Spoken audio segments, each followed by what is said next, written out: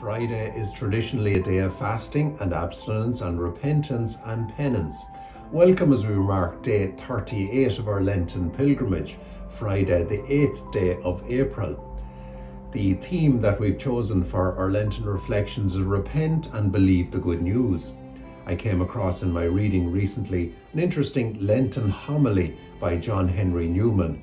It really caught my attention. It runs and it captures so much of the theme of Friday, and it runs.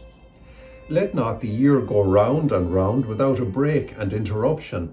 In its circle of pleasures, give back some of God's gifts to God, that you may safely enjoy the rest. Fast or watch or abound in alms, or be instant in prayer, or deny yourself society, or pleasant books, or easy clothing, or take on some irksome task or employment. Do one or other or some or all of these, unless you say that you have never sinned, and may go like Esau, with a light heart to take your crown. Ever bear in mind that day which will reveal all things, and will test all things so as by fire, and which will bring us into judgment ere it lodges us in heaven. An extract from Plain and Parochial Sermons by St. John Henry Newman on this Lenten day of fasting and repentance and seeking God's mercy. Amen.